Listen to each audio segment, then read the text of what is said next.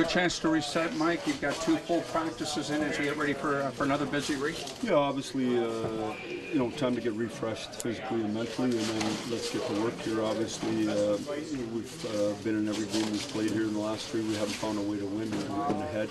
We've been behind all scenarios. We've got to do a better job and find ways to get points. That's it. See Marlowe and Nylander out there on a line together. If they play, what would you hope to see from that group? Well, I think it's like any line you put together. You're just hoping there's some chemistry and that they're going to play well and spend more time in the offensive zone than they're in their own zone. And so we played Willie in the middle at home before when we controlled the matchup. We control the matchup here. And so we're going to try to do the same. Patty's a guy who can play down low and look after him if he needs to as well, and go from there. Hyman, Brown, and him are a real good line as well, though, so we can always have that. You like that kind of line, given the opposition tomorrow, knowing how Bill's going to prepare his club? Well, that's what we try to do. Obviously, we're trying to get ready for us. We're trying to get ready for them. We know exactly what we're getting. It's going to be tight. There's going to be no room. It's going to be one of those games that it looks like there's hardly any plays taking place whatsoever. That's the new NHL. There's not a lot of space, and so we got to find ways to make plays and play in the ozone.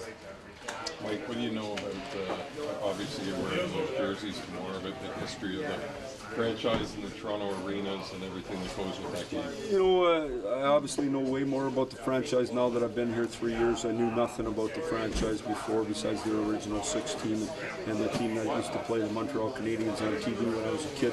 Other than that, I knew not very much about them. I was a Boston Bruins fan, to be honest with you. So, obviously, anytime you're involved in the original 6, there's tons of history and tons of great players that have gone before you, and you want to represent them well. We want to get our franchise back to its rightful place. We're working at that. We're trying to get better each and every day. We understand it's a process, but I think we got a product right now that our fans are proud of, and we just got to keep getting better.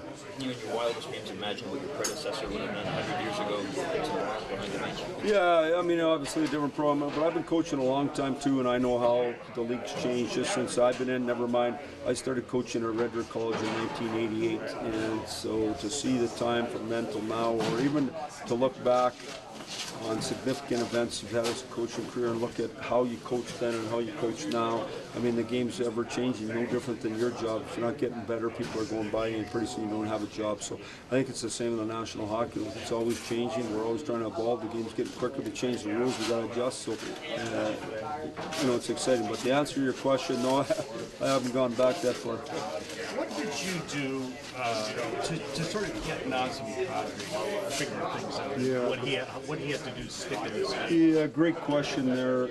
So what part's Naz coming of age? What part's Naz growing up? And on what parts you've been through enough struggle that it was just time to dig in? I think sometimes as a coach, you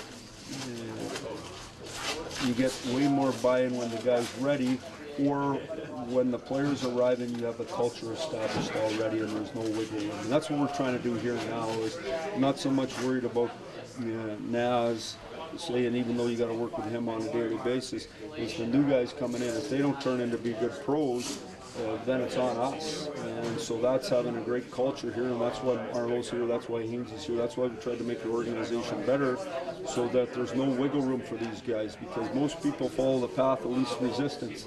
Sometimes that's not to the weight room. So any update on Austin? Yeah, he's doing good.